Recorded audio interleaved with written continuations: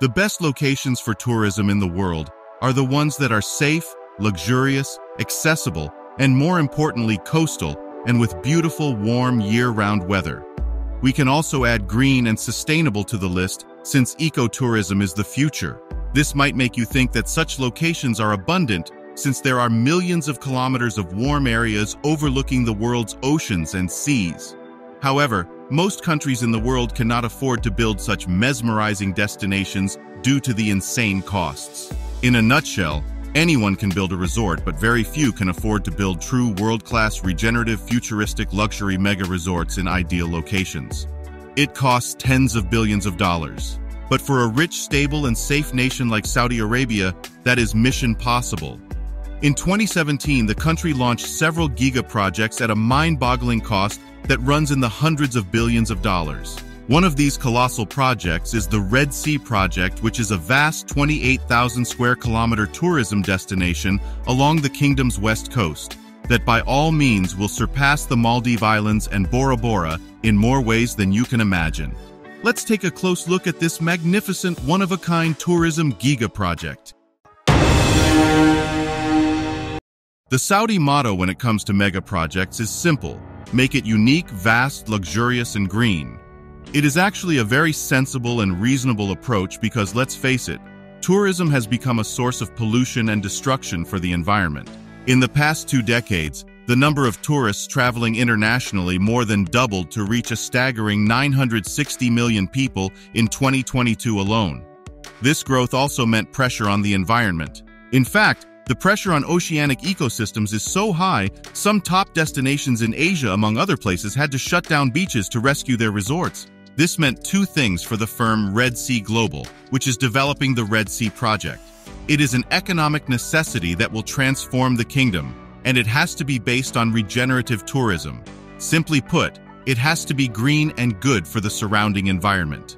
The philosophy of regenerative tourism rotates around bringing a positive impact on the local system, both environmentally and socially. For the Saudis, this meant that the Red Sea Project had to be built in a manner compatible with the surrounding environment and as an ongoing positive contributor to the health of the coral reefs and ecosystem. As for the social part, such resorts have to be focused on making customers leave with not only positive and happy memories and a sense of rejuvenation, but also friends and knowledge of the local culture and heritage. This made the developers of the Red Sea Project, in collaboration with top firms from around the world, create a unique holistic approach that would turn the resorts into a meticulously modern and interconnected living system. Mind you, this was not easy, since the project involves the development of an area that can only be described as a gem and hidden treasure, surrounded by one of the world's biggest and most diverse coral reefs. The area boasts 90 pristine, never-touched-before islands, from which 22 are being developed, and 6 inland sites that will eventually host 50 hotels, 8,000 guest rooms, 1,000 residential villas and mansions, and 1 state-of-the-art international airport. Believe it or not, a good part of this mega project is complete, and we can only describe the results as stunning. In the next few months, or by early 2024 at the latest, the Red Sea Project will be ready to welcome 300,000 guests, in line with the completion of 16 hotels, with 3,000 rooms across 5 islands and 2 inland sites. By 2030, the whole project will be completed and host more than 1 million visitors each year. Before we go into the details of this amazing mega project, we do have to answer an important question. Why are they building it while a few hundred miles away on the Red Sea, the magnificent $1 trillion city of Neom is being built? It is sort of mind-baffling because Neom is huge and already includes the year-round snow resort of Trojena and the luxury sea resort of Sindala. The answer is basically because they can afford it while setting new standards, and also to compete in the incredibly profitable global hospitality sector.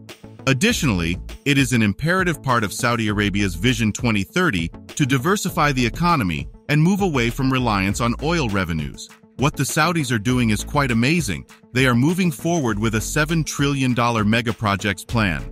Not only are they transforming the whole country into a green, sustainable, regional, and global powerhouse, but are also creating a supply chain for green fuels such as hydrogen for planes and cars.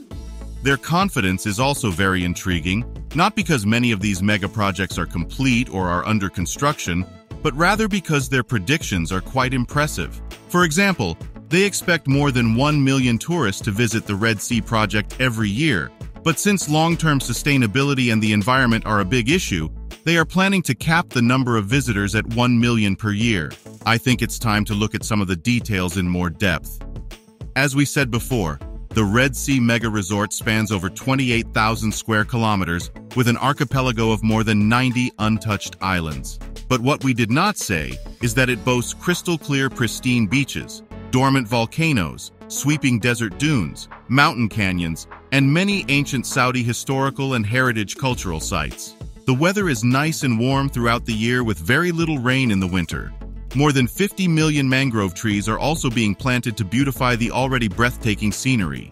These trees are known for their resilience in all climates, benefits for coral reefs and wildlife, and also for cooling the nearby areas while helping planet Earth by absorbing large amounts of CO2 and producing plenty of oxygen. All properties will be 5-star luxury properties. Some of the offered activities will include marine life diving, coral ranching, heritage diving, kayaking, below and above water adventures, volcano experience, yachting, sailing, and natural power sports. 5-star Michelin chefs will run tight shifts in glamorous restaurants that offer fireside dinners, remote island picnics, and special Red Sea tables. One can expect a spontaneous, never-ending, holistic, and rejuvenating experience that also includes unique live performances, shows, stargazing, birdwatching, and even folklore. One interesting aspect of the project is the fact that it is in such a central global location where one can easily reach several European, Asian, and African countries in as little as 3 hours by plane. Mind you that more than half of the world's population can access this wonder in as little as 8 hours in flight time. Of course, to make this possible, a state-of-the-art international airport has been built, and it is quite marvelous with a never-seen design that complements the surrounding beauty of the desert. The guests will be surprised to find luxury passenger helicopters, seaplanes, and boats awaiting them at the airport and marinas to transport them to the various island destinations. Blue power generation technologies, wind turbines, and solar panel fields will feed what is considered to be the world's largest facility of truck-sized batteries that will make the entire project powered with green energy. On the islands, guests will only find electric sustainable vehicles to move around. A variety of yachts, including luxury large ones, will be available for rent to cruise around the islands. Some of the names involved in the management of the islands include Ritz-Carlton, Rosewood, SLS, St. Regis, Intercontinental, Raffles, Fairmont, and Six Senses. Such names alone attract celebrities, billionaires, and royals.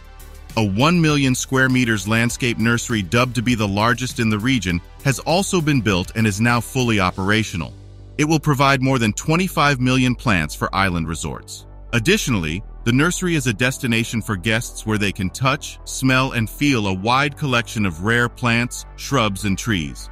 Let us shock you now with some of the unique architecture and designs involved in the soon-to-be-opened first resorts. Created by the world-class architectural design firm Oppenheim Architecture, Desert Rock is an engineering marvel, an in-mountain hotel with rooms and suites built directly into the rock and stone.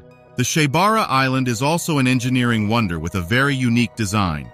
It features futuristic steel orbs that float over the water, reflecting the sea, sky, and reef below. The island also features white sand beaches and the ultimate spot for snorkeling and diving, thanks to a 30 to 40 meter reef drop-off close to the beach. Golfers in particular will enjoy Shura Island, which features 11 luxury hotels and resorts, a gorgeous 18-hole championship golf course, its own beach club, and a yacht marina. Umahat Island also seems to already attract billionaires since it will be home to the prestigious St. Regis Resort and a Ritz-Carlton Reserve. These are just a few names to keep in mind when packing and booking your ticket for your next vacation to escape winter. Thank you for watching. Please do like, share, subscribe, and hit the bell icon as we continue to bring stories of the world's most spectacular mega projects.